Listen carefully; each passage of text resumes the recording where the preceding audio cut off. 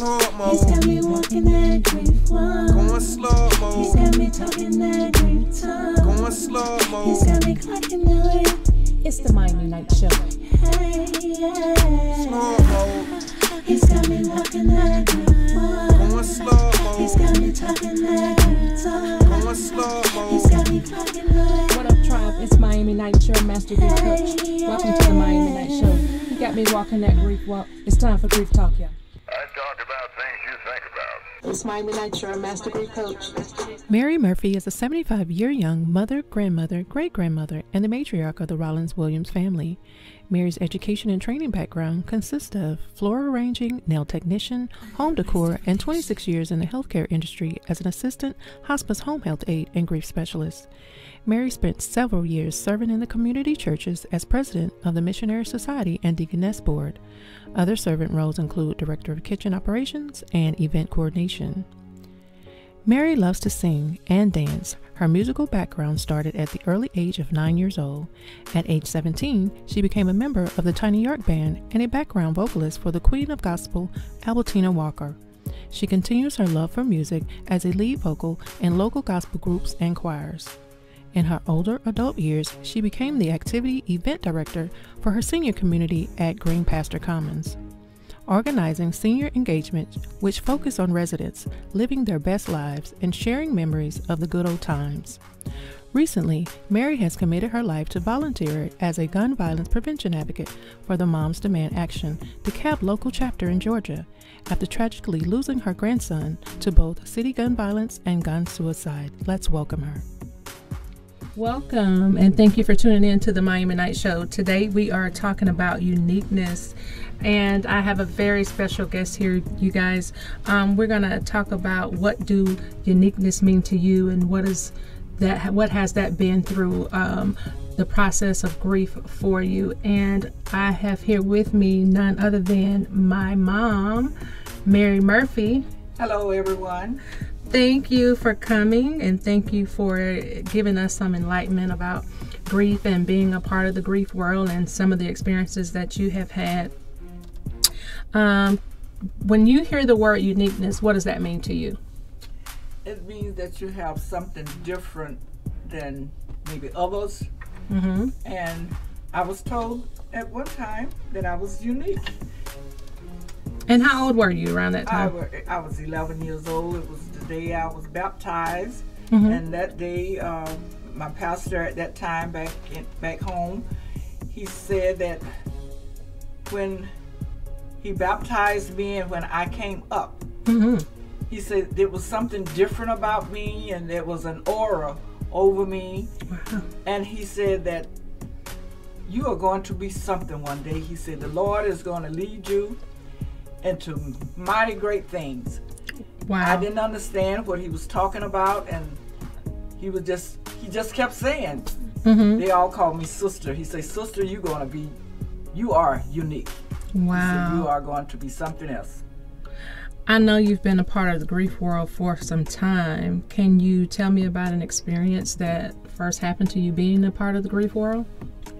Well, I was working at a funeral home, and I was sitting at this desk. Mm-hmm.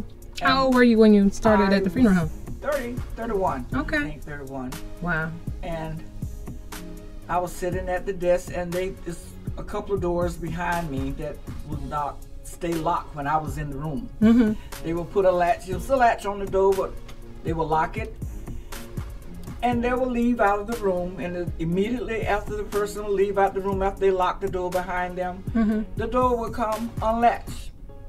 You weren't afraid to be working in a funeral home? No, I felt at home. I felt no harm being done. What could happen to you? Everybody was dead. Right. So, Absolutely. Right. But I know some people have fear, mm-hmm. but I didn't have that type of fear that they had. Mm-hmm. So what was your duties there? I was secretary. Okay. They were calling death calls, and the director, I would get in touch with them if they were not there to let them know that we had someone that had expired and give them the address to go pick up the body. So besides this latch door that would never stay locked, did you have any other encounters with spirit working in the funeral home, or was that just the only thing that occurred? That was the only thing. Besides, we decided to experience it. Make an experiment of it one day when some of the workers came in. They say, "Oh, something got to be going on here because it won't stay locked when you're here, but when we're here, it stay locked." So they decided to experiment. They sent me out of the room. The door stayed locked. So they called me back in. They said, "Are you kidding? Sit back down." I sat back down at the desk, and they would go outside. Then they'll peep around the corner. The latch is off again. They said, "Something going on here. I don't know what it is, and I don't want to know." But you were always having encounters with spirit, which is, I think, like you said, your pastor told you that there was something special about you. And, Yes. We're going to just step right on in now and talk about the stages of grief. And there are 5 to 7, but according to Dr. Kessler, and I just want to make sure I have my notes here correct. A lot of times when people don't understand what they're going through as in reference to dealing with death or learning how to process it, there are stages that you go through, and I've learned that they're not, for my own self, going through the 5 stages of grief. They're not chronological. They happen at any given point. But according to Elizabeth Kessler Ross and David Kessler, they kind of give us an example of some of the stages that you can go through, and denial really is the first one, and it's the first of the 5 stages of grief, and it helps us actually survive the loss, even though we're stuck there, not, of course you're not able to accept it initially because you're just, in so much disbelief. But let's go into talking about denial for you. Can you tell me about an incident with a family member or a loved one, or and where you were when you were in that state of denial? Yes, very well. It was my brother. He was older than me, the baby boy of the 9 of us, and he died by accident. What happened? And he was on the bridge fishing one afternoon, he and his wife and grandson and mother-in-law, and he had broke a line on his pole, and he was going back to the trunk of his car to reline the pole, and someone was trying to outrun the police, and his car went out of control, hit my brother, knocked him unconscious, and his body landed in the body of the water. Oh my. And that's how my brother died. So initially that's a traumatic death. So yes. Of course you were in denial and shock. And because at this time you were going through the uniqueness of your clairvoyance, and you were not knowing exactly what that meant, did spirit come to you at that time? Yes, during his death? The night before. Oh, okay. The night before his death, after going to bed, and just before going to sleep, I would have this, I couldn't breathe. I felt like I was losing, I kept gasping for air. Okay. Every time I would doze off to go to sleep, that's the way I was sounding. I would wake myself up, making those sounds, and I didn't know what was going on. So I would wake up and I would sit up in the bed and I would say, "Lord, what's going on?" So I thought myself was sick, or I was about to have a heart attack, and I would concentrate for a while, just sitting there. Then I would lay back down after I felt comfortable, and then it would start all over again, that same. And I said, "Well, what is going on?"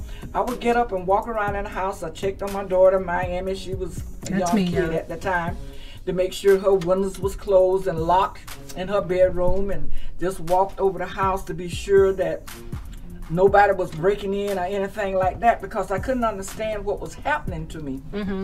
And I did that several times, that same. And I guess for about the 3rd time, I relaxed and went on to sleep. Okay, and then the next day. The next day. Wow. It was, I guess, approximately around 4 or 5 o'clock in the evening. Because I went on to work that morning. And that next day, that's when I got the call that my brother had gotten killed, but he drowned. Wow. So I think that we can go into really saying that, you know, that part of you was kind of developing itself. Exactly. This special thing that Pastor said that you had, and still you didn't know what it was. I didn't know what was going on. That was a part of it. Yes. Right there. So the next stage of grief is anger. Let's talk about a person in your life that were a stage where you were angry, and who that person was. Well, I was angry with my ex-husband. My daughter Brenda.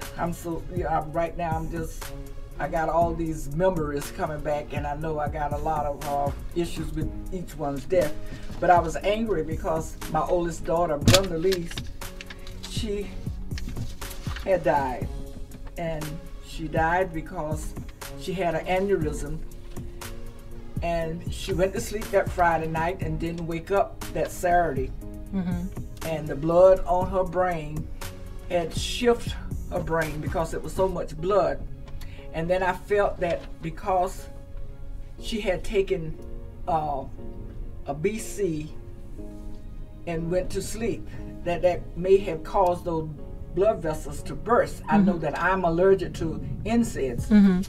And I was had in my mind that that's what happened to my daughter, that this had happened, and I was angry about that because she was taking those BCs, and I was just trying to get myself to feel better by being angry and blaming somebody else, blaming putting the blame on else. something else. Right, Yes, exactly. and that's definitely a part of it. We, even though the death may seem endless initially, I think it's that despite that you're not even thinking about healing, you just become angry and emotional, and it's hard to manage, and you want to place the blame on somebody, and where is God, and why did you do this, and you know, you're in pain yourself, and you feel abandoned, and you know, all the things that are associated with grief. And I think that was, you know, our normal feeling, with you being upset about it, and now trying to blame somebody else for something else, not someone else, but something else for what happened. And my sister, of course, she had been in a coma for over a year and a half before she passed, and she ended up passing the day after Christmas on December 26th. And initially when we first got the news, of course it was disheartening, but she had been in a coma for so long. It was, you know, it was at some point an acceptance. Exactly. We had accepted that that's what it was, but still the fact is, you know, she lost her daughter. So, you know, just trying to deal with that and trying to process not talking to somebody for a year, but they're still here, was kind of difficult for our family, and I'm sure for her daughter. I know that at the time when, prior to her transitioning, we were trying to move her from the facility that she was in Maryland and trying to move her here to Georgia, and my mom's hopes were so high because everything had been put in place. It was like within a couple of weeks that she was supposed to be here, and with that not being able to happen, and she just ended up transitioning, it was difficult for my mom. But how did you finally accept her death? The day after she passed the day after Christmas. And that Sunday, because Christmas was on a Saturday that year, and that Sunday the Lord blessed me to see her. It was such a, I don't know how to explain this, because I was sitting down and it was a chair over against my wall, and it looked like smoke was coming from the chair, and I thought the apartment that was underneath me was on fire, because behind the chair was vents, and I thought the smoke was coming from there. And I kept looking, and I said, oh my goodness, I see smoke. And then all of a sudden the smoke just went straight to the bathroom wall door. And I'm standing there in a maze where this door to my bathroom, I hadn't thought of it yet, but this door had a cross symbol on it. And next I saw my daughter standing there, and she was smiling. She was in the circle of the smoke, and the smoke was looked like a cloud or smoke, and it was just swaying from side to side. Brenda was standing in the center of the smoke, with her hair long, laying down across both her shoulders, and she was just smiling, and that was so peaceful to me. It was, I had no fear. I just looked at her and she smiled back at me. Then all of a sudden, my daughter and the smoke disappeared. Wow. So spirit comes to you a lot. Oh my God. It sounds like spirit does come to you a lot to let you know that everybody's And okay. She was at peace. She was at peace. And She was at peace. well, we praise God for that, and we're so thankful that you have that intuitive spirit to recognize that spirit can come to you, and past life does exist, and Yes. they are able to come and guide and tell us that they're okay.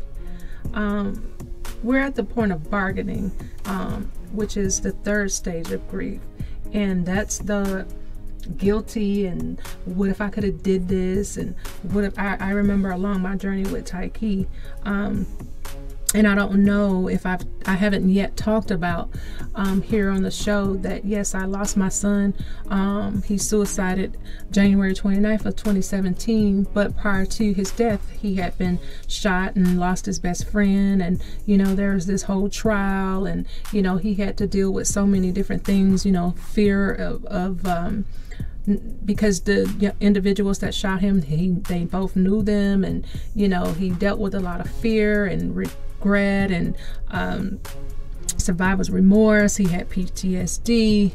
He still had some physical ailments, which was a limp on his left side. He had some issues with his left arm.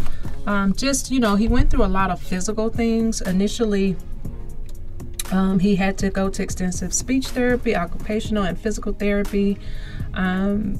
He had some cognitive treatment, motor sensory stimulation, case management, psychotherapy, psychiatric care. He was always seeing a neurologist, and we had plenty of primary care appointments. At one point, he had lost his tunnel vision on his left side, on his peripheral vision loss, which ended up coming back. But he suffered a lot with PTSD, anxiety, depression, nightmares, and flashbacks and night sweats. I experienced it all with him. So of course I know the things that he had gone through after the shooting, and just seeing him suffer in that way. But the things that he did to make himself feel better was actually recording music, and that was one of the things that he loved doing. And that was where he was able to release and get a lot of his things out. But he still had this, yearning of missing his best friend, and because he was in ICU at the time, he wasn't even able to attend his funeral. So he had missed out on so much and lost so much, just like one song he has is called "In a Blink of an Eye, My Whole Life Changed." And he still continued in that depression, and trust me, it wasn't his first time that he tried to suicide, but we still had help from, and we kept the information around to prevent, and we became more mindful of it. But sometimes if you just a person is not going to tell you everything that you're going through, and that's where my bargaining came in, because I thought that there was so much more that I could have done. After he moved here and moved back to Pensacola, where the initial shooting was, I was just so fearful for a long time myself, not being able to see him day to day.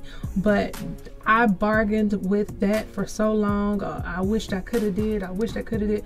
Who was a person in your life that you felt that bargaining with? Leroy. This was my oldest kid's father, Mm-hmm. Brenda and Deborah. We had divorced, and after he died, I felt bad because that was my kid's father, and I didn't know, really how to act, because at one time we was in love and we had a home and family, Mm-hmm. but at this particular time we was divorced. Yeah. So, and I felt guilty, and then I started thinking that maybe if I'd have hung in there a little longer, Mm-hmm. we could have been together, and he wouldn't have been in that place at this time, and he will still be with us because of our kids. Now they are without their father, and I felt guilty about that. But he also came to me after he saw me struggling because I was torn, Yeah. trying to find out how to act with my kids around when they talk about their father, and if I didn't show any emotion, that would make them sad, because I didn't want them to feel that mama didn't care about their dad. Okay. But he saw me struggling with that, and he came to me one morning for a day. I felt the bed. I was laying down in the bed, and the bed went down. When you can tell when someone sit on the bed, the mattress, and he said shotgun. That was my nickname. Shotgun. Yes, and he said shotgun. He said, don't feel bad. He said, stop making yourself suffer. He said, I'm sorry for the things that I did to you. I put myself in that position for you to divorce me. Oh. He said, and please forgive me for everything that I did to you. And that gave me relief and made me feel better, so then I can accept of his loss more, because I didn't have that anger that had been having for him, but trying to pretend that I was okay. But that gave me a big release when he apologized to me. Oh wow. After he moved here, Yeah. and I wrote about it, and I think that did a lot to help me to identify with the shooting. Yeah. I felt better about that Yeah.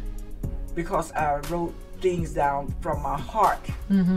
It was like on Christmas Eve, you look at this star. This is when Jesus was born. That's the symbol we go by, Christmas Eve. Then Jesus was born Christmas morning. And I will always look up in the sky and ask for a miracle. And that's what I had done. And that's what I believe that God had given me when Taki was shot. He got shot in December, and that was a miracle that he had restored back to us. Yes, Absolutely. Absolutely. And then I had seen him in the pulpit. I was in church, but he was the one in the pulpit, and he raised his hand up saying, Big Mama, I made it. And maybe that's some of the reason I haven't gotten to where I need to go, because and I know I have to just really talk to God about that, because I said, well, you showed me him in the pulpit. What did that mean?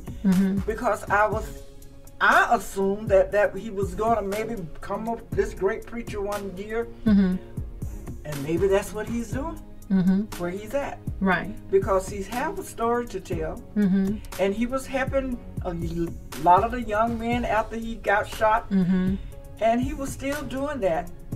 I call him the disciple of Christ, because he definitely was in the street I couldn't telling others about, his old experience during the shooting, and what transpired, and coming back from the effects of the shooting and the trial and all that he was dealing with and harboring. I look back now, and his story is just a ministry itself of what all he went through and how he was able to come out of that, and for him to still love the Lord. It's just with all that he had went through, the shooting for himself, having a bullet in his brain, for him losing his best friend, from now you got to go through a trial. And I always refer back to the 23rd Psalms, and when it says that God will prepare a table before your enemies, and that's exactly what he experienced. He was able to look them in the face and point out who had did these things to him and his friend. And I was stuck with how could he live past the shooting, and yet his life ended in the way that it did. I was stuck there. But what I ended up learning was I have been grieving for 5 years, already, because of the shooting. And always trying to make sure that he was okay. But now when I look at it, I see that, you know, his purpose was fulfilled. He was left behind to do what he needed to do to help. There were other families that also, you know, that lost someone. I remember writing a letter to the judge stating that, you know, 4 families was affected because it was 2 gentlemen that were on trial for the murder and the attempted murder, and not only that family, the family that lost their son, and then us. So it was a lot. We went through a lot within this 5 years, and even when we have to see the appeals come up, because they try to appeal, you know, that anxiousness comes back. And I can only imagine with my son having to constantly go through that. It seemed like it was never ending of that night when all things happened, when those things happened to him. But at some point, I just stopped saying that I'm no longer going to be in this place. And that's what happened for me for the acceptance. So now we're at acceptance. What relationship in your life were you able to accept that person's dying? My mom's death. Mm-hmm. When she passed, for some reason I dreamt about her dying, not dying. As she said, wait till sister come. And I thought that, you know, she was going to wait until you got there to wait pass till over. I got there, because my mama named Mary, and I was named after her. So I just felt that we had that connection. But I knew she, the doctors had given her 6 months, but I knew with her condition, after I found out what she was sick with, I knew she wouldn't last for 6 months. And I had reconciled to myself that she was going to leave, and I didn't want to see her in pain anymore, because she had gotten very frail, and her memory was leaving her, and she was not the Mary Clark that you knew. Yes. Right. And I knew she was a godly woman, so she didn't have to get ready. She was already at the door, and all she needed to do was just step right on in. So that I was happy for that transition, because I knew she was a Christian, so I didn't have to worry about that. And she had been here 94 long years. And a part of acceptance, it says here, according to grief.com, instead of denying our feelings, we listen to our own needs. We move, we change, we grow, and we evolve. And when we're in that state, we're able to accept the fact that a person has transitioned. And I do think that expected death is more easier than traumatic death. I did go through problems, because that was my mother, and I loved her. She died at October the 5th, 2002. And my birthday was in November. And coming up to my birthday, I just was having a fit, you know. I just couldn't cope with me having a birthday, and my mom was not here to call me and say, happy birthday, sister. Right, because that never existed before. No, exactly. You know, how will I make it through this birthday, and my mom don't call me or send me a card saying, happy birthday, sister. They all call me sister because my name is Mary, and my mom named Mary.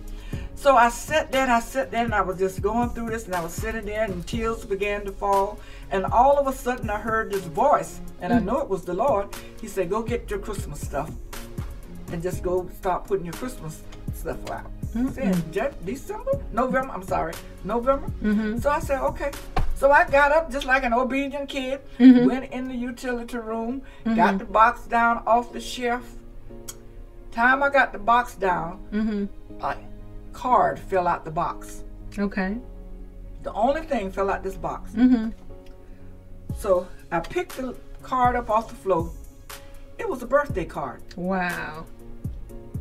So I said, well, where's the birthday card in with the Christmas decoration? Right. So I opened the card. Immediately I recognized the handwriting. It was grandma's? It was from my mother. Oh, happy birthday, sister. Oh, wow. See? Oh, so wow. You didn't miss anything at all. I didn't miss anything. Oh, that is such a good story. Yes. Yes. That's heartfelt, because I know I felt the same way too, Mom. I just didn't understand how I was going to move forward either, you know, on the birthday, not being able to hear his voice. So I definitely can relate. Wow, you've had some great encounters with spirit throughout your journey of grief. And let's go into a little bit about your patient care experience, because there's over 40 different types of grief. And according to the grief recovery method, their statement is grief is the conflicting feeling caused by the end of or change in a familiar pattern or behavior. And that's also, losses can also be considered as being our end of school, business readjustment, a foreclosure on your home, divorce, your child leaving home, or childhood traumas that happen to you, chronic pain. And I just wanted to go over those things, because a lot of times when we talk about grief, people often think that it's death. It doesn't have to be a physical. It could be some type of emotional feeling that you've had because of loss on a job, or you didn't get a promotion, or just like I said earlier, it could be a divorce. But because you went into patient care, and that's dealing with people's health and the loss of you not being able to function anymore, can you talk a little bit about the grief world in that aspect of you working as a patient care, and how did that come about? Oh yes, I got this job at a nursing home, and they was offering a CNA degree if you work for them a year after you get the CNA degree. And I decided to go for it because I felt like something in my heart that I will I have to do this, because I felt it in my heart. So I've taken the job, and one day I was walking down the hall at the nursing home, and I saw a gathering at this door, and I heard somebody screaming in the room. So I stepped up and I said, well, what's happening? And so one of the nurses told me, well, she's transitioning. Okay. And they were just standing there. Okay. About 2 nurses and 2 or 3 Family? CNAs. Okay, Yes. okay. So, and it just didn't seem right. And for some reason, I parted them and walked in the room, and the lady was in the bed, and she was just screaming, and because she was afraid, she was alone, and she didn't have family around her. I pulled my shoes off. I got crossed over the rail, because the rails was up on the bed. I crossed over and got that woman, put it in my arms, and rocked her.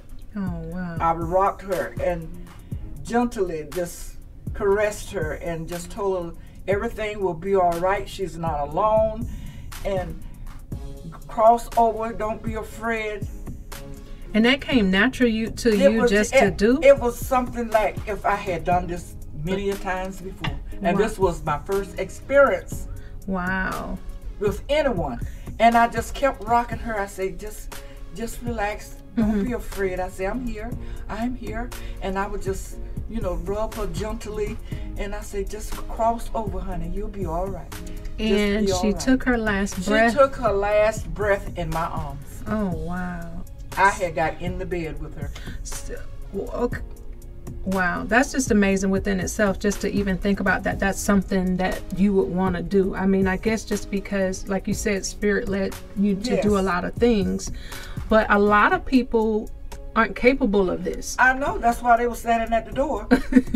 Right, looking at you, looking around, and not doing anything. They were just standing there looking at this lady. Just wow. She was so afraid of just being alone. Yeah. And then she knew that what was on the other side for her. She saw that, and she was afraid to just relax and go on across. And I was glad that I was able to help her to go gently. And I'm glad that we're talking about that, because my mother, of course, she still, struggles with the fact that, my son has transitioned. And I was telling her the other day, Mom, you have to really understand who you are, and and that you are so capable of being able to do the same thing. If you've had these patients that you can just you know, come in and take care of and make sure that they transition properly, she could be able to do the same thing. But like she knows, it's going to be in her timing. But Yes. I just want her to realize the strength that she has to help others. She has that same capability, you know, for herself. Exactly. And sometimes, just like we help someone also Has is to out help. there to help me. Absolutely. And it goes both ways. Mhm. I'm not too strong that I can just Automatically. do it Right. myself. Yeah. I know I will get there, Yeah. but it may take a couple of days. You know, it's However long it takes. as long Yeah. as I get there. Yeah, You know? but me being your daughter, I just want to remind you of your strength, and that you're capable Yes. of it, and not that I'm rushing you, because it's going to take you to be, you know, it starts with you, and you have to be the one to say, okay, enough is enough. I'm ready to Exactly. move forward in your time and what feels comfortable to you. And But I that's- just want you to that's know that you're true, strong. Because right now, I can go out there right now and do the same thing that I somebody did else. for someone else, but I need it for myself as well. Ooh, absolutely. We do that all the time. Yes. Yeah, that's preaching to the choir right there, because I often have all this great advice for my girlfriends, and then I'm the one sitting to the side later Exactly. on dealing with the same, you know, emotional stressors.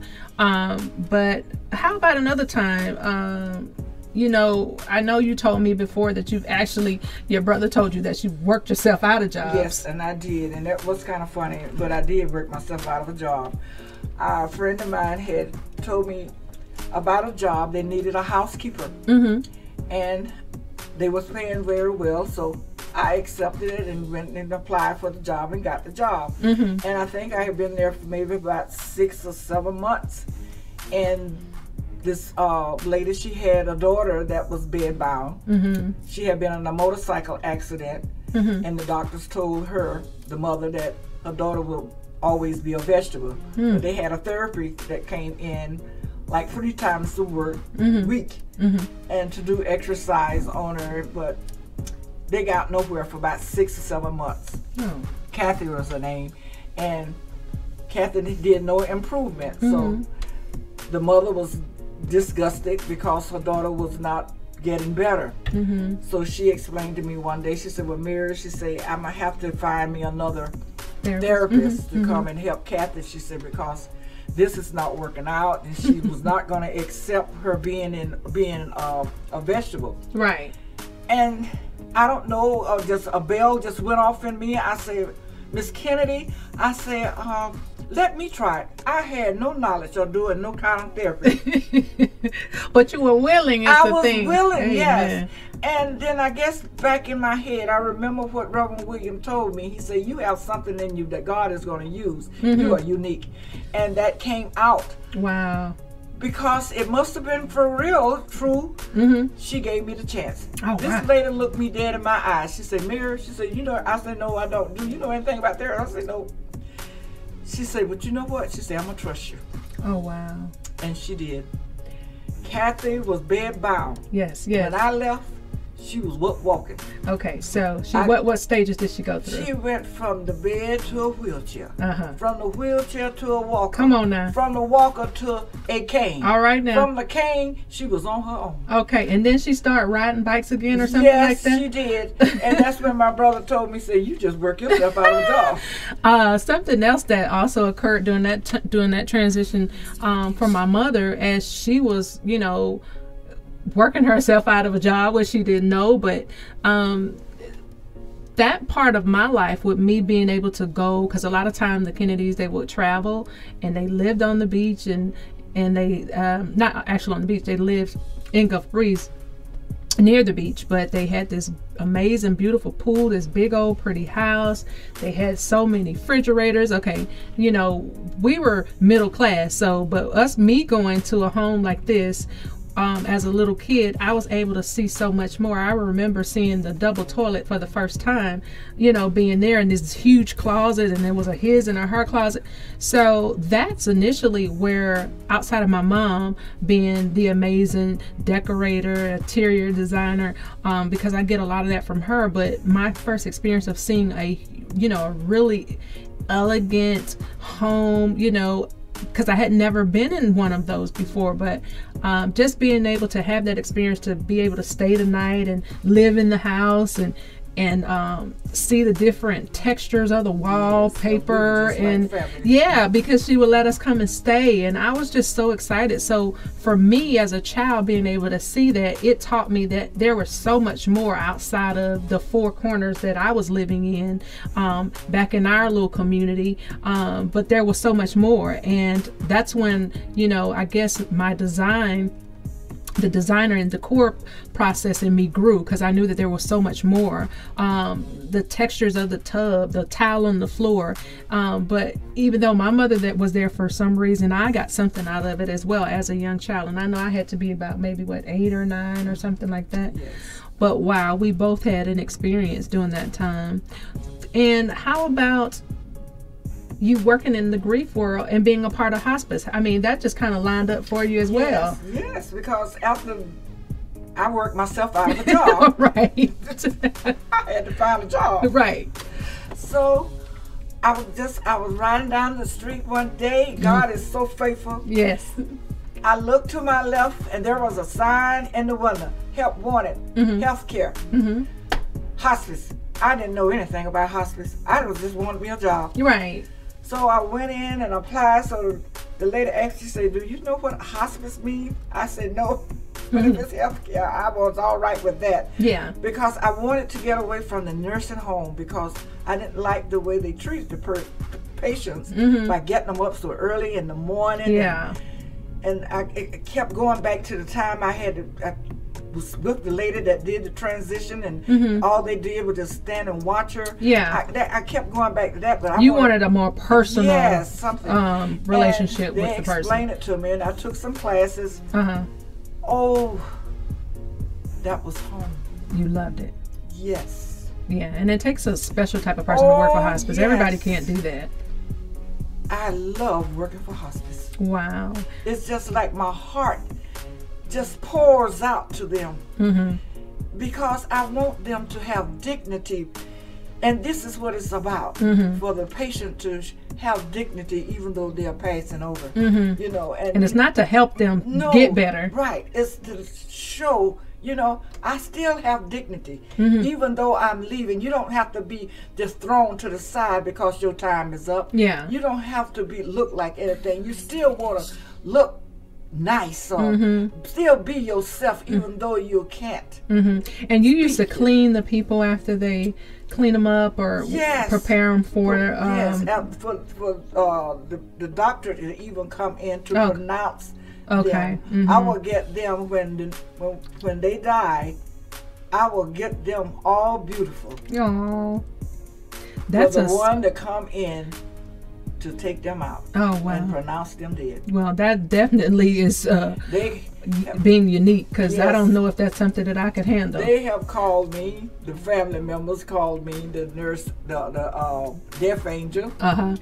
But and that's real popular now. It was so rewarding because they loved me too. Those patients would tell me their darkest secrets, but I had to keep it to myself. Wow. And they needed someone that they can release that to before, right. Before they passed over. I can understand had to have someone that they could trust. Wow. To tell those things to.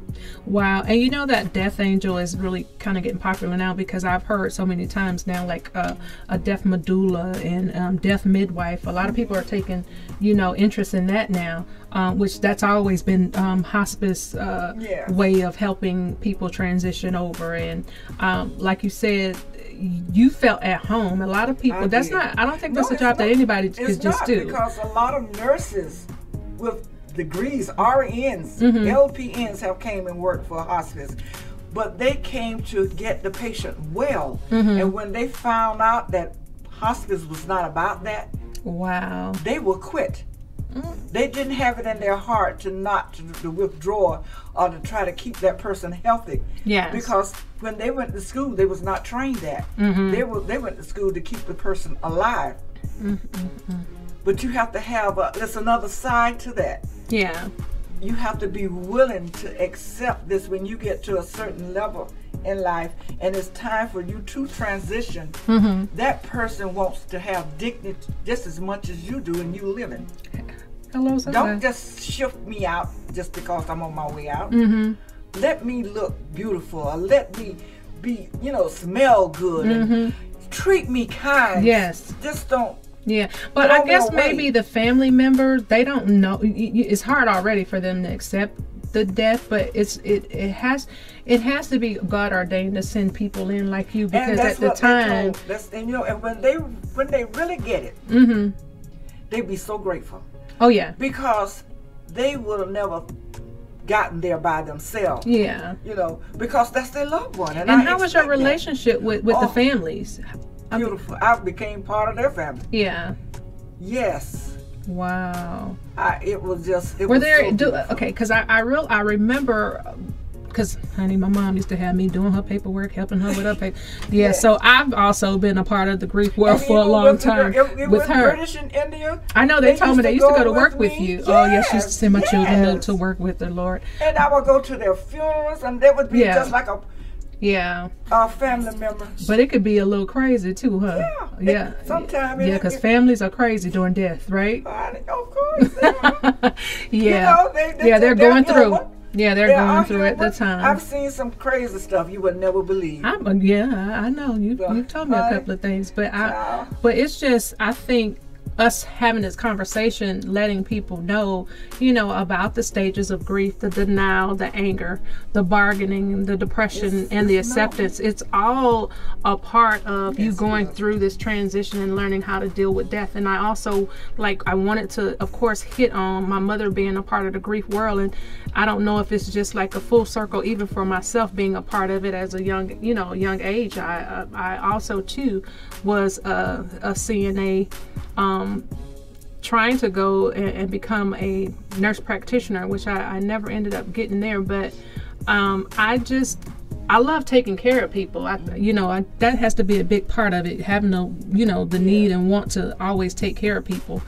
And I just thank God for you, because there needs to be more. I'm sure there's a lot of people out there. Shout out to hospice and thank God that God has made created a space for I worked here at Peachtree Hospice. Yes, you did. You sure did. You sure did. So that's just in her blood to do and to take care of people. I'm just so happy to be having this conversation, like I said, about people transitioning and expected death and traumatic deaths. Is something that I'm not saying everybody will experience in a lifetime, but you can make it through. And a part of my process of becoming a grief coach is based on, of course, it's life coaching, which is the skill to guide people and have them identify and achieve personal goals. But this is to also to have them to accomplish certain things that they are inquiring about, what they want to do for themselves. And I'm just here to ask the client, to ask the client questions and to figure out, how can I support you as a coach, and what do you need to work on to move past those particular stages of grief where you're stuck. And that's why I had my mother here today to talk about this. But I know our show is talking about uniqueness, and really her uniqueness is learning the clairvoyancy that she has, and how over the years that spirit has come to her and talked to her, and how she's learned to develop that and be okay with dealing with death and being around death and being in the grief world. But our show is talking about uniqueness, which that is something that she definitely is. But let's talk about, how did I end up with the name Miami? How unique is that? Oh, I knew that was going to be that question. And we were living in Miami. Her father was from Detroit, Michigan, but he fell in love with Miami on his first visit. So we moved from Little Vero Beach, my hometown, and we moved to Miami. And when we got pregnant, well, most of the times we'll say if it's a boy, the woman would like to name the boy after the father. So he asked me, would it be okay if it's a girl, could he name her? I told him yes, and I had no idea that he was talking about naming my child Miami. Okay. My child. Your child. So what occurred? Oh, really? Okay. Well, when we were sure that everything was all right with the baby, you know, he started planning what he wanted to name the baby. So he decided to give me a hint. So I said, well, okay. He said, I'll tell you what it is. I'll give you a hint. He said, it's have 2 M's and 2 I's in the name. All right now. And you see it every day. Oh, I got suspicious. I'm going to find out. Ah, Lord. Come on now. I could see it every day. That was what he told me. So, okay. I would go outside, and I'm looking all around in the neighborhood, all up in the sky. What do I see with 2 M's and 2 I's? And you couldn't put it together? Never. Of course not. Oh my gosh. So that went on, and the craziest things that happened when I got in labor. The man drove on the wrong side of the street. Oh Lord. On the sidewalk passing man. cars. And had my daughter breach. Breach, baby. I came feet first, you know, stepping in She this had to thing. step into Miami. Oh yes, please believe it. So he had went back home to check after the delivery. He went back home to check on Deborah and Brenda to make sure they was getting ready for school, because it was a Monday morning. Miami was born. Monday, well, 12:35. Monday. But he had left and went to make sure that they got ready for school that morning. So by the time he got back, they had brought their papers around for me to name the baby. I said, well, my husband's gonna name her. So You still at this point don't have a clue. don't have a clue. Oh gosh.